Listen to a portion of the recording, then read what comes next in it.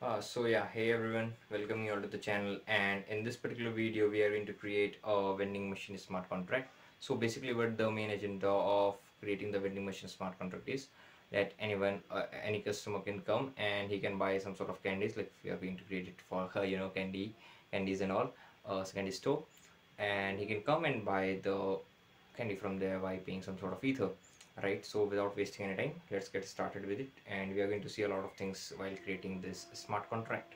So first and foremost, what you need to know is, this is the remix id which I'm using currently.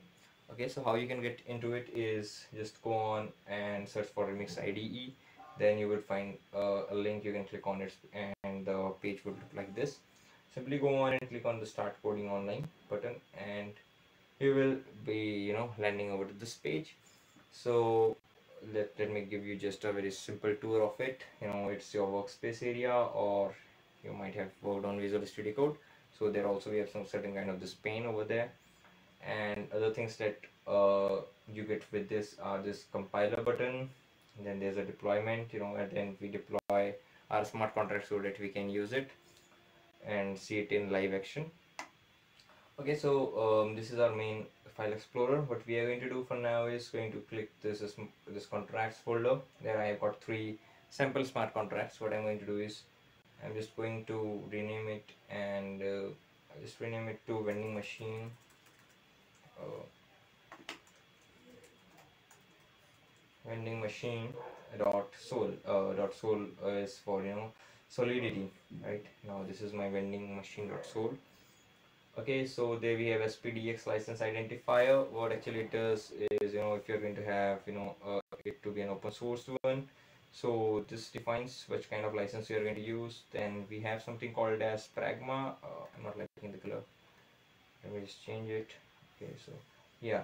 Then we have pragma. It allows a person, to just figure out and use what all features are being provided by the compiler, right? And there's something very important about it. It actually works on the local, right? And it's not like that you have written it onto the another contract and you have inherited it onto another contract, then you won't be requiring it. It's not like that. You need to write this pragma line in each and every contract that you are going to create.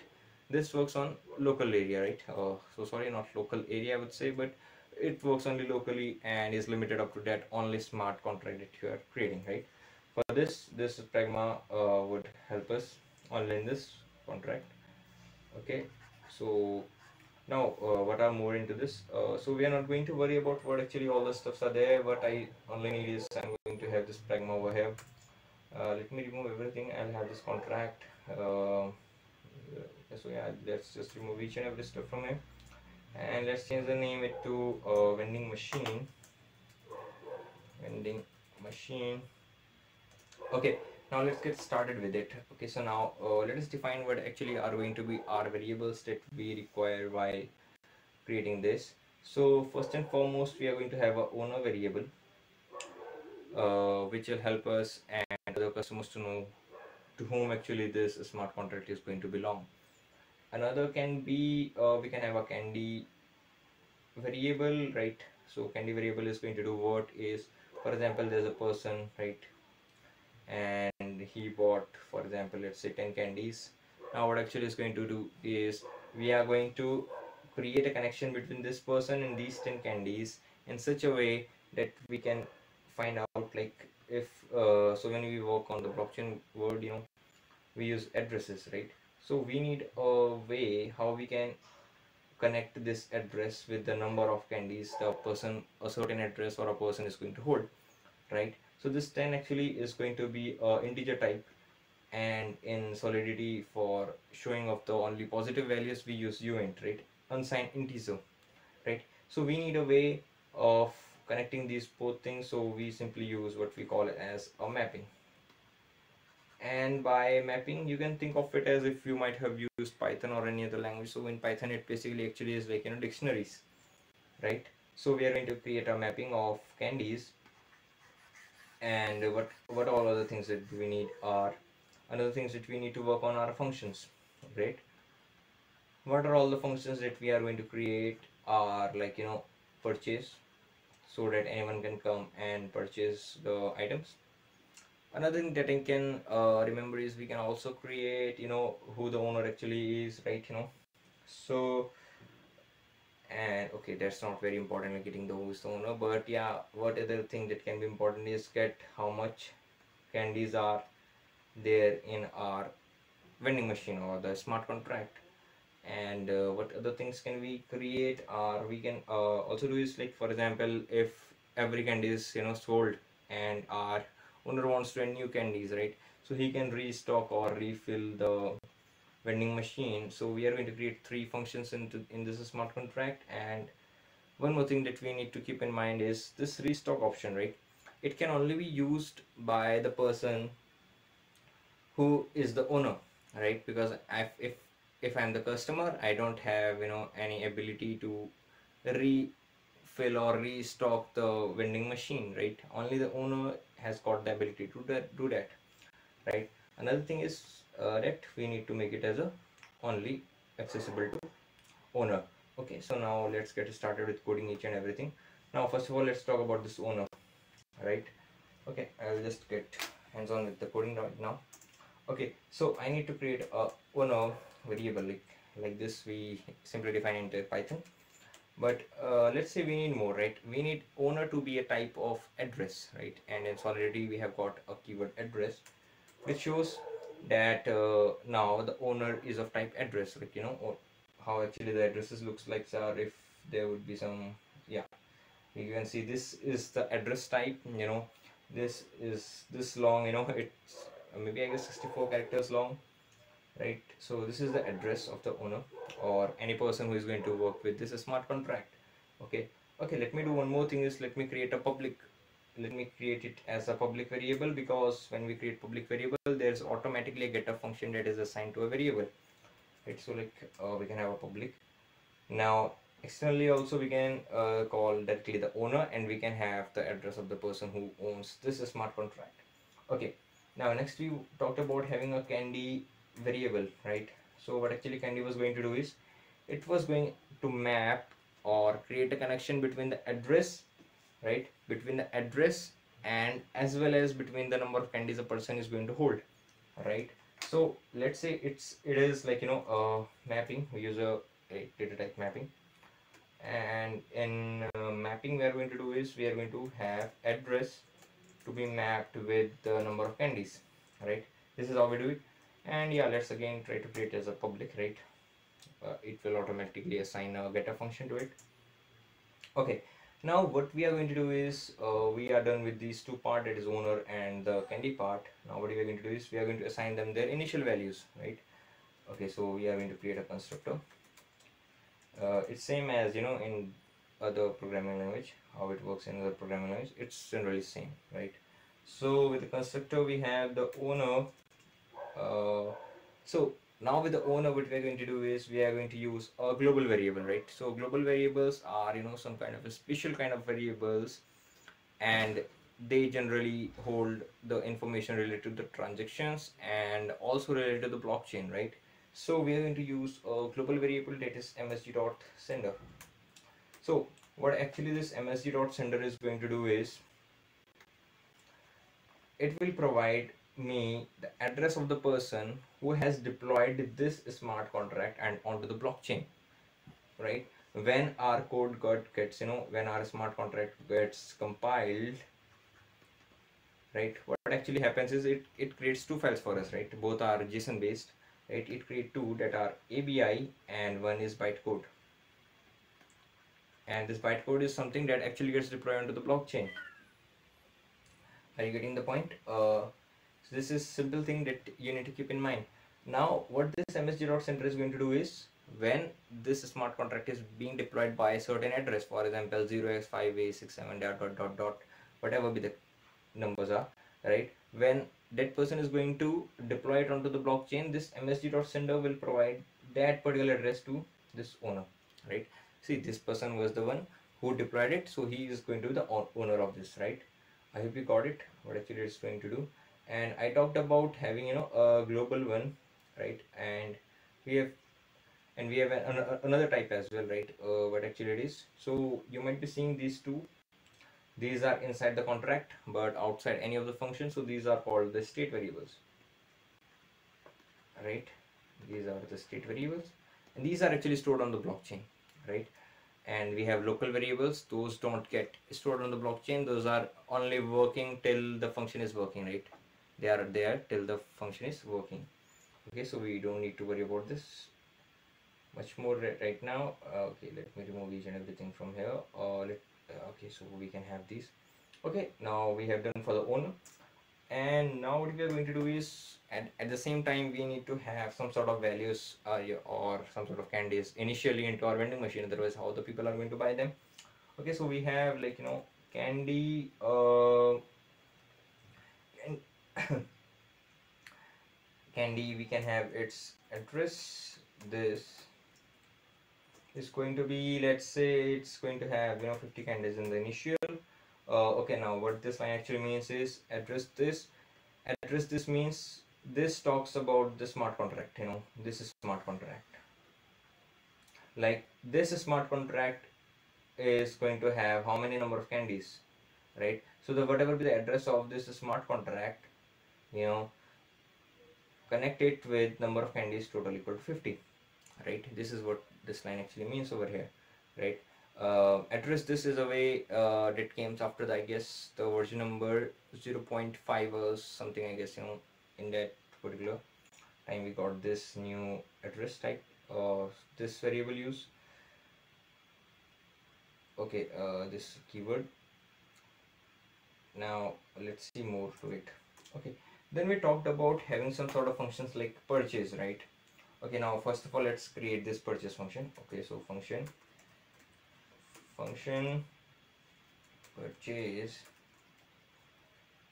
Okay, now when we are going to have this function purchase, what we are going to do is we are going to receive the number of candies a particular person wants. So in the same way, right, uint is for the unsigned integer type. We need the amount of candy. Do we need amount of candy? Let's say, okay, candy, amount of candy a particular person want, and that is be public. Why? Because we need a getter function for this. And one thing that you need to keep in mind is we are going to create it as a payable, right? Payable, what actually the payable keyword actually means here is, this means that this function can either receive or it can transfer the ethers into any account or get it from any sort of account. This is what the payable means. And now we need is, if someone bought, right, some sort of amount, so what you can do is we have the candy one, right? Candy, and address this decrement, right? Make a decrement into the number of candies this smart contract is holding, and remove how much candies do I want to remove is the amount of candies which someone else is going to buy, right? So that is amount candy. Got it, right? It's very easy. And what I want to do is the candy data to be stored by the person, that's the person who bought those should get increased, right? For how much, by how much amount candy, right? By this much. But there's a catch, right? How is it going to know on which address do I need to do? We already talked about this msg.sender. What it actually is, the person who is working on the contract, right, who is making a call on the contract. So that is the same msg.sender.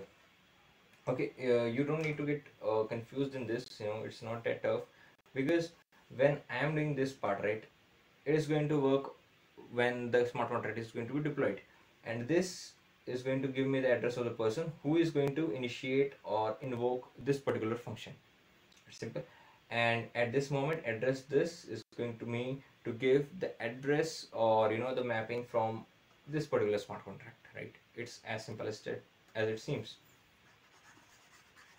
Okay, let me remove these markers, and okay, let me get back to it. Okay, but there's again a catch over here, right? Let's say the vending machine doesn't have the enough amount of the candies that the particular person is asking for or requesting for, so we need to have condition for that as well.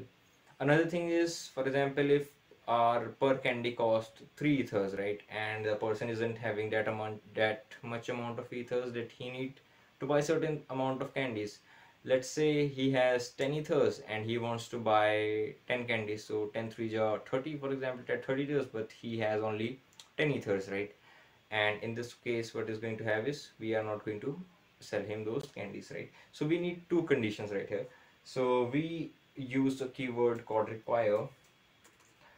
It's simply like, if this condition going to happen, then you can use or run the other statement that are written in that particular function. Okay, first of all, require is msg.value.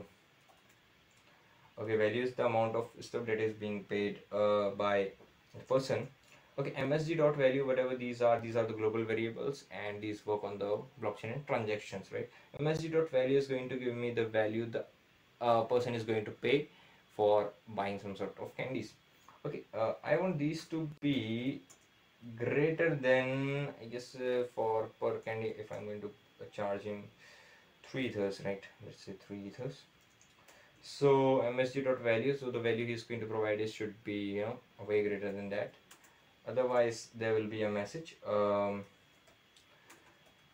minimum of 3 ether per candy. There are a lot of candies, any candy can be of different values, right? Okay, another thing is that here I haven't written anything, right? So it currently is meaning 3 way, right? But I don't want to work with way because there will be a tons of zeros in that, right? So I'll have simply ether with it associated. So I don't want to go with 10 raised to the power 18 has zeros with it, right? I don't want to go with that sort of hustle. I want to keep it as simple as possible. Okay, now it's completed. Now we have provided the problem for the customer, right? He should have greater than 3, but what about the vendor? Does he really have that much amount of candies that he want to buy? Okay, so let's say require, we can have candy and the same thing, right? That we did previously, that address this, the amount of candies in this particular contract should I would say be greater than the amount candy, right? Amount candy. If that is not the case, then we can simply have a message that out of stock. Come again later, right? Come again later. Getting as simple as that, as simple as it seems. Okay, now our purchase function is completed. Congratulations. Now let's go on to create the get candy function, right? This is completed. We hit the mark. Okay, now let's get on to get the total number of candies that our smart contract have. Okay,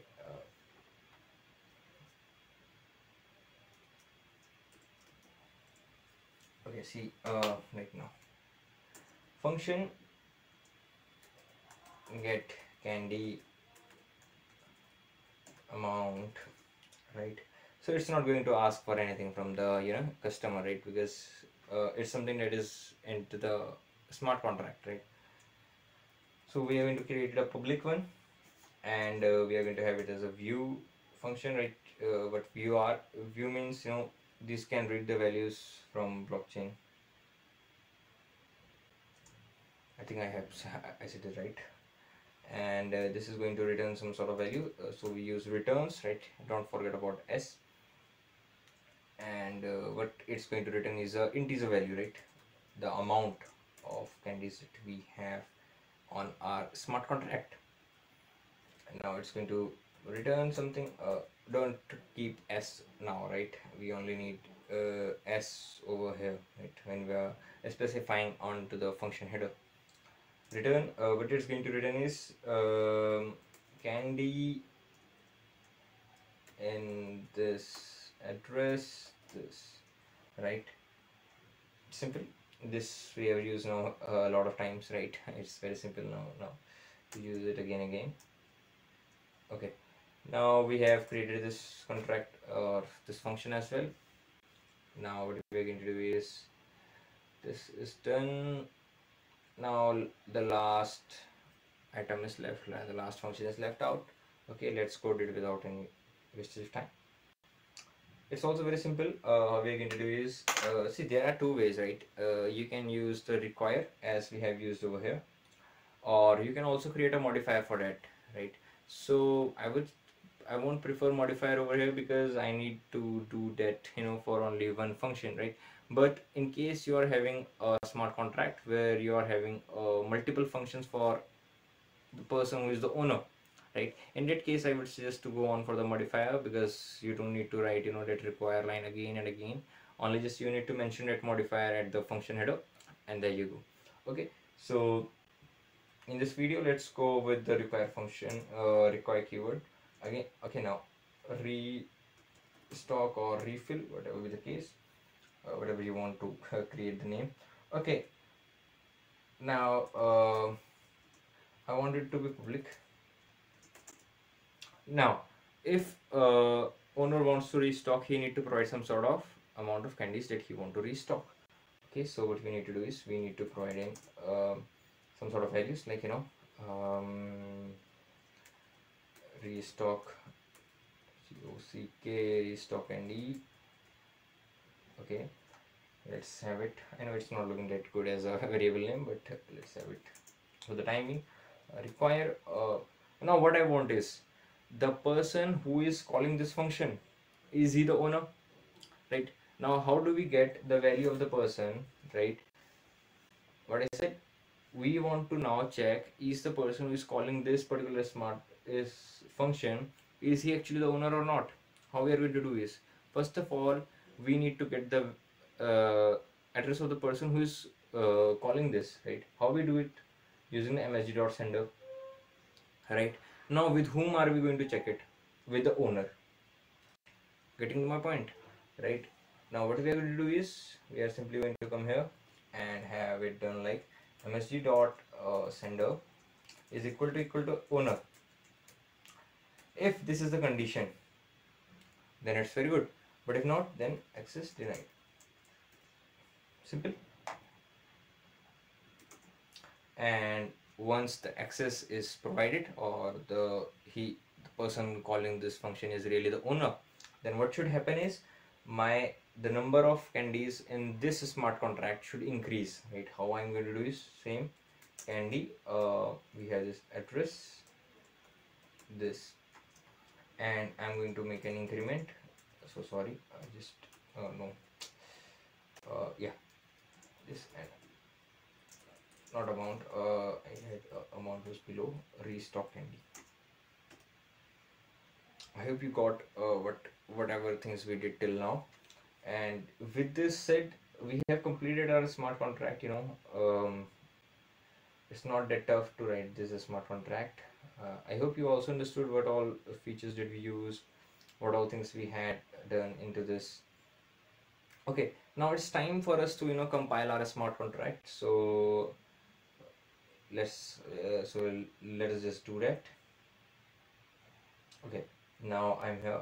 I don't have my mouse right now, so sorry for that. It's a bit problematic for me as well.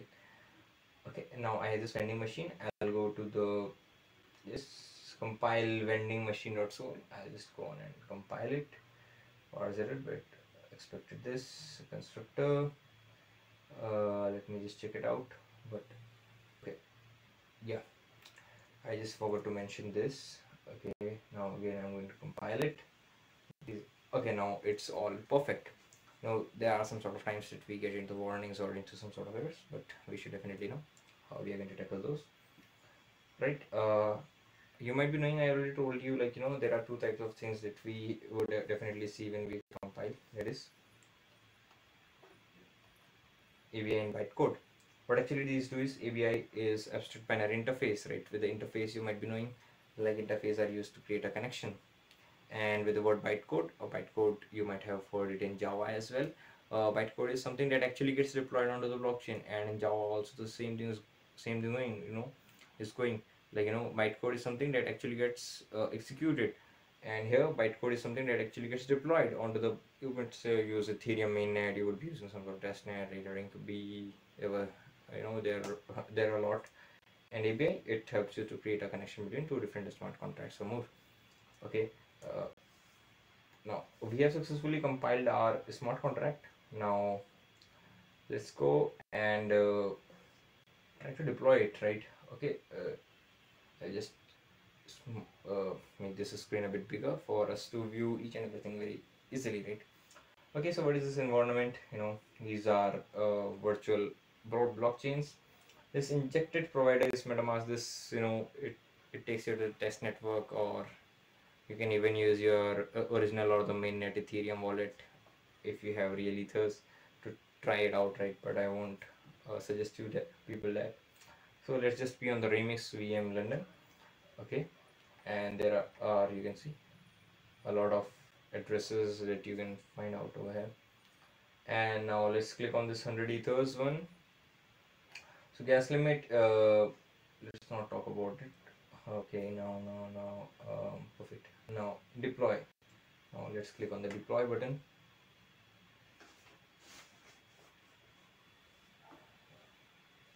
If everything goes fine, I think my internet problem. Let me just delete it again. As soon as I clicked on the deploy button, you would see it originally was on the 100, but now it's less. Okay, let me deploy it again. Perfect. Now it's deployed again. Clicking over here, now you can see we have everything that we originally had from here. Okay, what I said, by creating it as a public, owner will get a function, right? We can directly have an access to owner. For example, just at this moment, this 0x5b was the person who deployed it, right? If I would click on the owner, I'll get the same address, right? Like you can see 0x5b, and like ddc4, you can just check it over here, ddc4, right? This is the person who deployed it. Getting? Okay, now I got it. Now let me be a customer, for example, and I have, let's say, this AB8 address, right? I'm the person. Now I came to this vending machine, and now let me just check the how much candies do we have actually in this. Let us see. It is 50, right? As they have provided, they are going to be the 50 candies into this smart contract.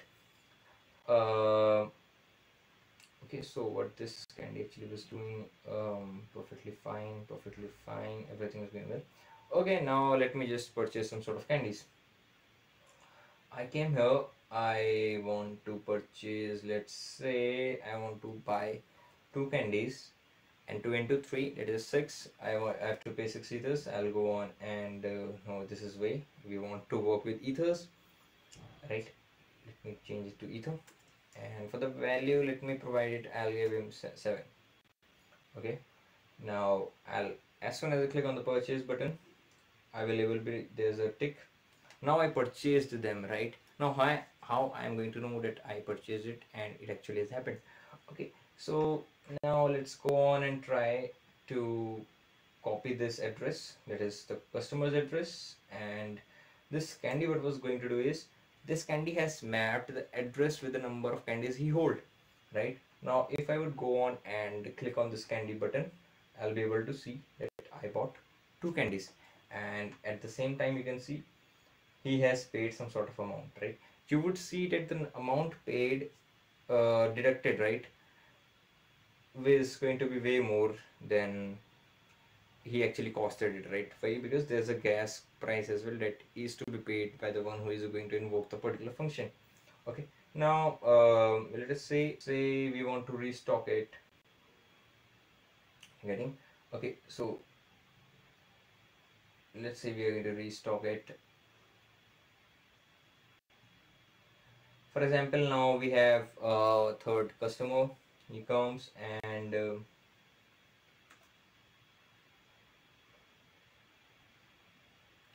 now he comes and he want to restock it, right? He wants to add 12 candies to it, but this can't be approved, right? Because access denied. We had already created it as a only on only on a kind of function, like only the owner is the person who can restock the smart contract. Okay, now let's change our address back to the owner, and now I want to restock 12. Now if I do that, it's going to happen, and this candy was something else, and this get candy amount, this is going to be again 60, back to 60. Like initially we had 50, now we have 60 candies with the smart contract. Are you getting the point? Yeah, so this is all about creating your vending machine smart contracts, and you can do your own creativity. You can create some sort of new items into it, if you are creative enough.